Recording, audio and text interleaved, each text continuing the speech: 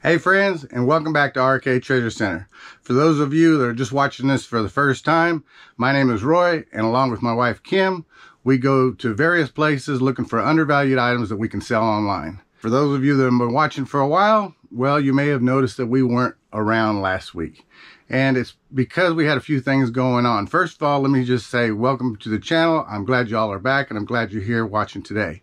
So what happened? Well, our beloved Beagle Basset named Chrissy passed away, and that's kind of why I'm wearing this shirt with Snoopy on it. Snoopy was a beagle, and we're really going to miss her, and some of you may have seen her in the videos that we had, and we are going to miss her quite a lot. She was 15 years old and had a great life.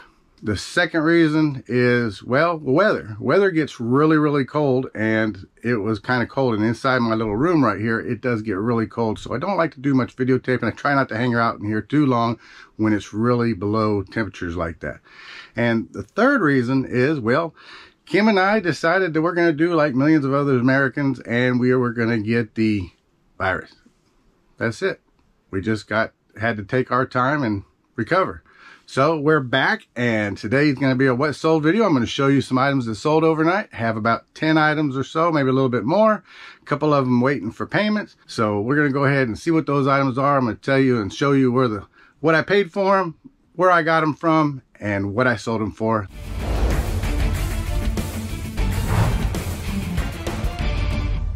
So before I get started and pull the first item, I just want to say thanks to everybody out there who is a viewer and subscriber of the channel. We hit 40,000 subscribers, and that could not have happened without you. We are so thankful for each and every single one of you, whether you're a subscriber or a viewer. We want to thank you all so much. So keep watching to the end of the video, because I have something more to talk about on that subject. But the first thing that sold is actually something I didn't source for. It's actually something I had. And what it is a while back I had a truck and a trailer. And if you've ever pulled a trailer, a big trailer, then sometimes you need some mirror extensions. So right up here, I sold this bag right here, which is Snap and Zap mirror extensions, and that's what's inside this bag, and I'll show you a picture. Now this is something that I paid probably about $60 for originally when it was new, but because I sold the truck and trailer and no longer needed them, I went ahead and listed them, and they sold for $35 plus shipping. So I went digging through my shirt bin so I could go ahead and pull this one out and show you. This is a Hawaiian shirt, and it's made by the Hilo Hattie company. And if you don't know, Hawaiian shirts, for one, will generally sell for pretty good money, especially if they've got a lot of design on them. Well, this one doesn't have a lot of design, but it's made by Hilo Hattie, as I said. And Hilo Hattie is a place or based out of Hawaii, and they make some really nice Hawaiian shirts, and they're very popular. This one is a thrift shop find. I probably paid about $2 for it, and this one sold for $18.99 plus shipping. Well, since we were on our little quarantine and taking a little time off, I did post a bunch of items, and one item that I listed last week is something that just sold, and it's in this media bin. And this is it right here. This is the Simpsons Season 10 DVD box set. This is a thrift store find. I paid $2 for it. It's still factory sealed, brand new, and this sold for $22 plus shipping, and this will go out media mail. And if you don't know, media mail is great for sending records, LPs, tapes, cassettes, things like that. Not blank ones, they got to have stuff on them, magazines, without advertisements, and media mail will go out for a good price. This will probably go out for about $3.60. Well, one thing I talked about in my last video was that I had picked up a whole bunch of American Heart Association keychains a while back at a thrift shop. I paid about $10 for a large lot of them, and they've been selling really good. And I said that I might sell them in one big bulk lot or something like that, and I just haven't got around to doing that. And they're still selling. Like I said, I only paid $10 for this huge lot of them, and I still sold 2 more. So I sold a heart, and I sold the unicorn. And they go out to the same buyer, and they sold for $8.95. And I'm really happy about getting those kind of prices. Like I said, I only paid $10 for the huge lot of them, and each time I sell 2 of them, it's $8.95. So I don't know whether or not to list them as a bulk or just go ahead and keep selling them individually. I'm making my money for them, but I don't know. Put down in the comments what you think I should do. Should I just keep selling them like this, or should I sell them in one big lot? So something else that I just sold is in this big box here, and I've already got it wrapped up. Let me get over to the table and I will show you what it is. So I sold the items inside this large priority shipping box. So what's inside here? Well, I'll show you a picture and talk about them. This is a set of 25 homemade golf club covers. And I found them while I was at a garage sale. Now they were selling each set for about $2 a set. And I guess that they had made a whole bunch of golf club head covers for a giveaway or something like that. And they had a whole bunch left over. So they were selling them $2 a set. Now I was talking to the guy about them. And one thing I thought about is I sell a lot of golf clubs individually. And I was thinking maybe I would get them and use them to cover up the golf club, kind of protective when I did a shipping and mailing. And I thought that was just kind of silly. I thought about selling them individually. Well, after talking to the guy, he offered me all of them for $10. And I thought about it and I said, you know, I really don't want to sell homemade golf club covers. Maybe if they had a brand name or something like that, they would be worth it. But for me, I just didn't think so. Well, he ended up lowering the price to $5 and said, you can take them all for $5. Okay, I couldn't pass that up. $5, I took them. And I decided to go ahead and sell them in one big giant lot. And these sold for $45 plus shipping. So it didn't take but about 3 days for me to get them sold. And I sold them. And what I listed in the title was a resale lot, like a junk drawer. And you can kind of read the title and see it there probably. Good sale. Well, as you can see over here, I've got 3 Coleman little drink coolers. And I've had them for a little while. Generally, if they're a unique color besides red, or if they've got some logo or design on them that was made from the factory representing something, they'll sell for pretty good. But still, Coleman coolers, they sell all right. And another one that I have is an Igloo cooler. And that's this one right here. Now this one I've actually had for a little while, and it's an Igloo brand cooler. It's just a little lightweight red and white one. And I went ahead and took an offer since I've had it sitting for a while, and this sold for $14, and I think I paid 50 cents for it at a garage sale. So inside the M3 bin are some items I picked up out of a hardware box, or a lot box that had a whole bunch of tools and different stuff in it. And when I say hardware, it is hardware. So inside here we have these right here. And these are a bag full of drawer pulls. These were in that hardware box, and drawer pulls can generally make some good money, especially if they're older, vintage, or have made out of Bakelite or glass. These are just antique looking bronze or brass looking hardware pulls, drawer pulls, and these I sold on sale for $12.59 plus shipping, and they came out of that box lot that I paid $5 for and got a whole bunch of tools. So everything I'm making out of that box is just profit, because the first item I sold out of that box made my money back. And I still got a bunch more tools to go. All right, so I sold an item that you probably won't understand unless you're 35 years or older, and it's a board game. Now, I know if you don't have to be 35 years old to understand a board game, but this board game, yeah, you might have to understand because you probably never saw it before. This is called Where's the Beef? It's an old Milton Bradley game, and this actually came from a commercial where it was originated. It's a very big fluffy bun. Where's the beef? And it was a funny commercial. There was some old ladies talking about where's the beef when they took the hamburger buns off of there because the patties were so small, and they ended up becoming so popular it turned into a board game and a bunch of other novelty things. So this Where's the Beef board game is complete, and this sold for $25.99 plus shipping. Yeah, who would have thought you can make money off of something like this? And if you're wondering, I paid $1 for it at a garage sale. Well, not every item that I sell is a home run. In fact, this is a t-shirt that I've had for quite a while. Generally, if I run a sale for a week or less, maybe a few days, and I run a 10-15% sale on items I've had for quite a while. Well, I've had some shirts that I picked up a long while back that I probably shouldn't have picked up.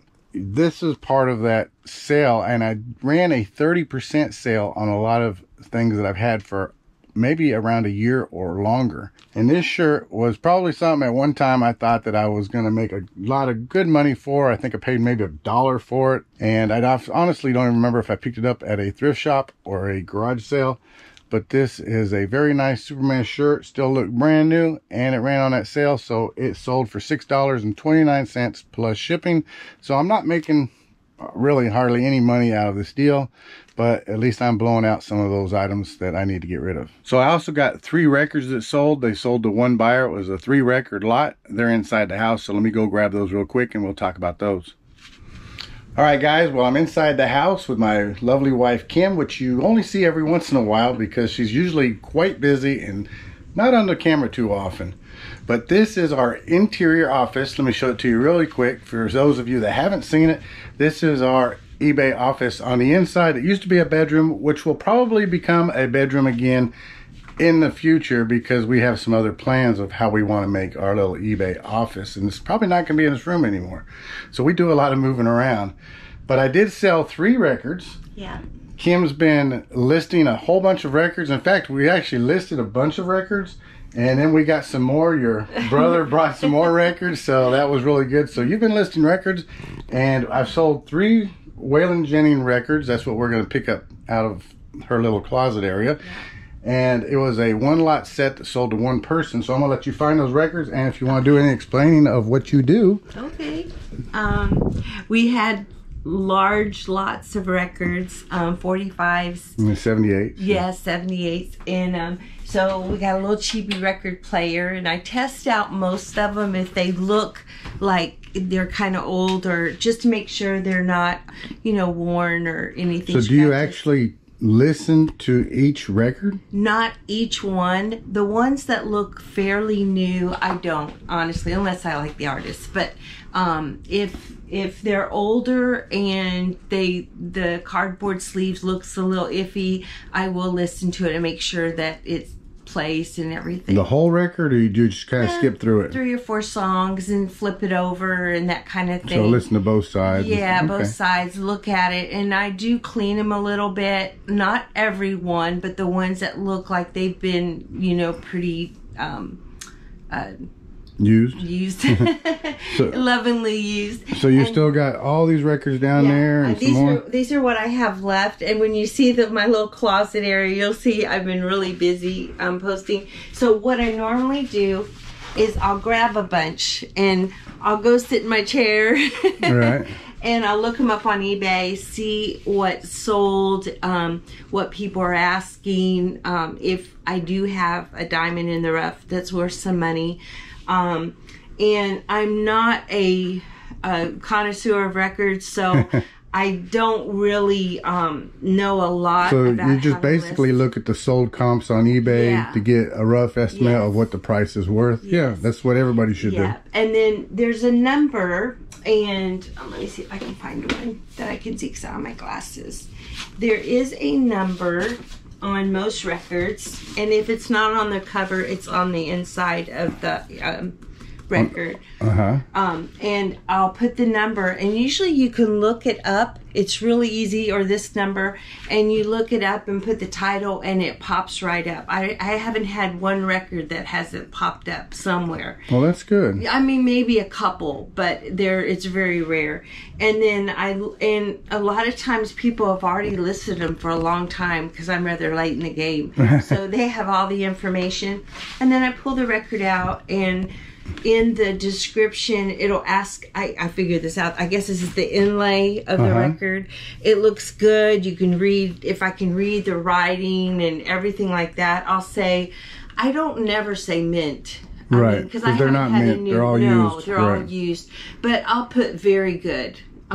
You know, and I feel I'm pretty safe with it. That's good, because I've had people ask questions about, do we listen to every record, and how do we grade a record, and things like that. So basically, you'll just look up the eBay comps, see what they're selling for. If that's a good looking record right there. And you can hold it up and kind of look to see if it's got any warpage or anything. Plus, when you play it on the record player, I noticed that you look at that too. Yeah. So and I also put on there, which I know if I was buying a record, I'd want it, I think it would make a difference, is some records have the paper sleeves inside or a plastic. so they're kind of double protected. Right. And the one thing I will note is if the cardboard cover slit on both sides, I'll take a small piece of tape. That's probably, I don't know if that's good or bad. That's just something I do to keep the record in.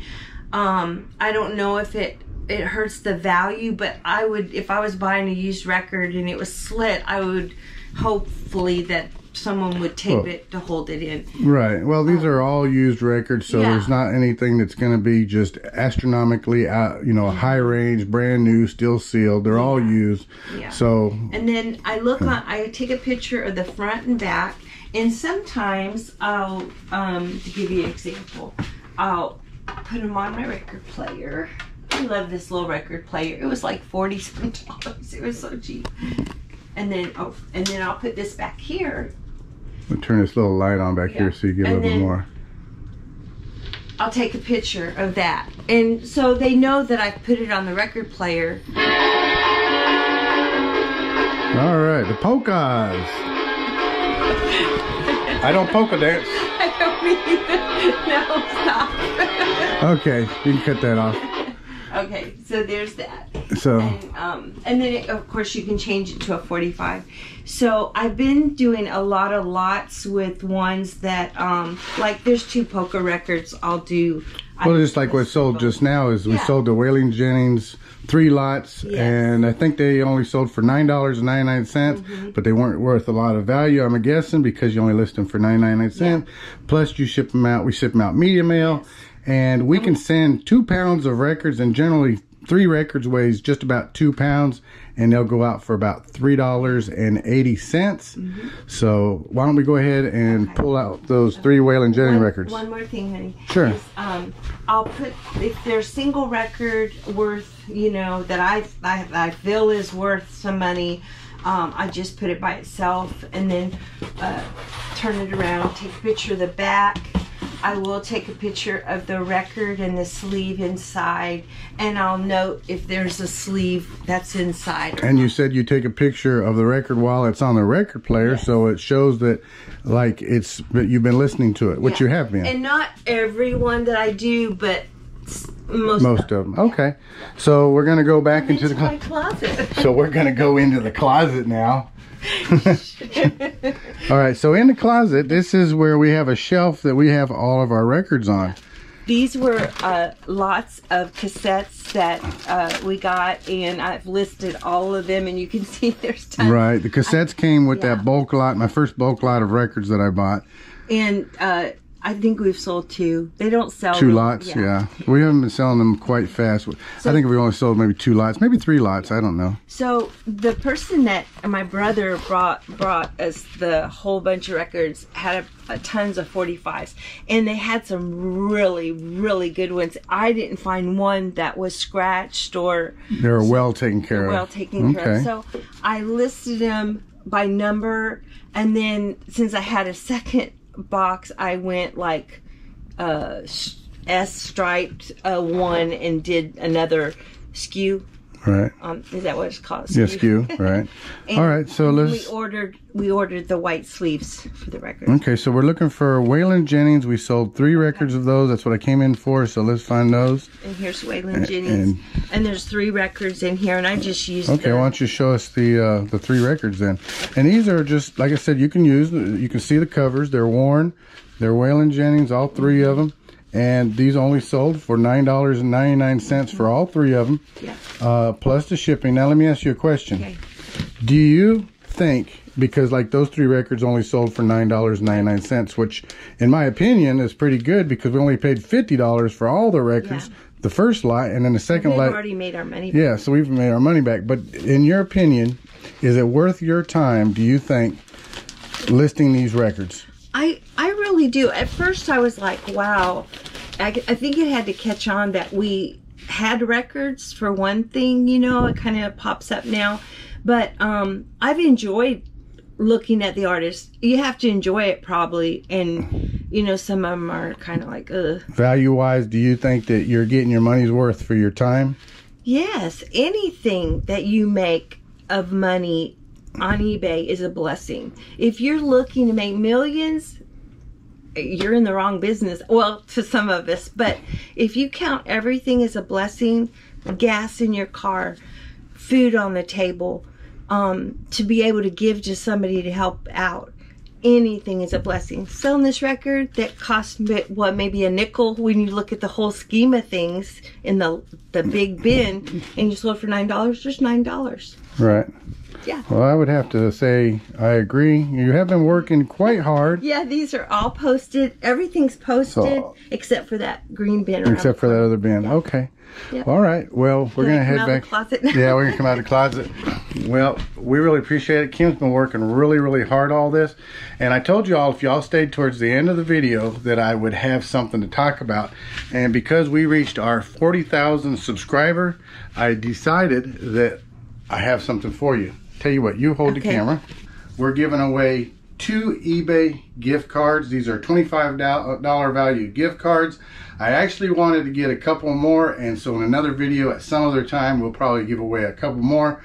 But we got 2 $25 gift cards, so if you want a gift card, all you have to do is leave a comment down below, and then we'll go ahead and have a drawing coming up probably next week. So keep watching all of our videos. If you like the content and you like today's video, go ahead and click that like button. And if you haven't yet subscribed, consider hitting that subscribe button. It really helps out the channel. Again, thank y'all, every 40,000 subscribers plus that we have. We really do appreciate each and every single one of you, and I try to answer all the comments whenever I can. Everyone take care, be safe, be kind to one another, have a great day. And Kim's final words? Be healthy and take care of yourselves and love one another. Bye. Thank y'all. Bye-bye.